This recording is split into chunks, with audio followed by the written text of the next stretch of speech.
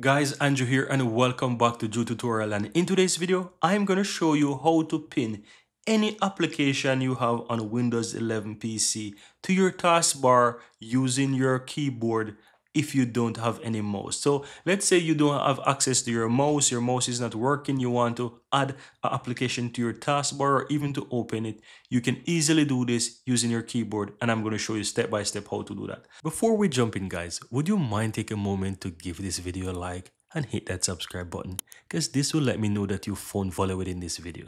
And on top of that, the biggest benefit is that you'll never miss out when I release future videos just like this one. Now let's continue. So first thing, click the Windows key on your keyboard to open up your start here, and you want to search for whichever application. So I'm gonna just think of a random application. Let's say I want to use, for example, Paint, right? Or I can simply type that. It can be Chrome, it can be whichever application, but Paint is the first thing that came to my mind. So let's type in Paint, right?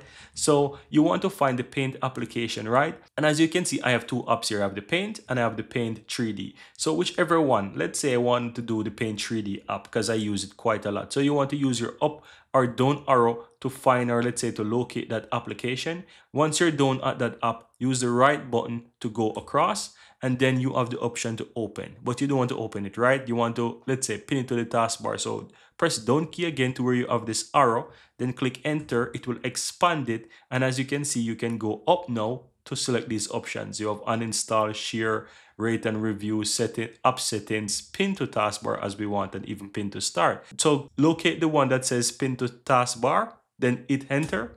And as you can see, it is now on my taskbar. But guys, that's how you can easily go ahead and pin applications to your taskbar in Windows 11 using your keyboard. Here you have it, guys. I really hope you found value within this video. And if you do, don't forget to take a moment to give this video a like and hit that subscribe button so that you'll never miss out when I release future videos just like this one. Thank you guys for watching, and see you next time.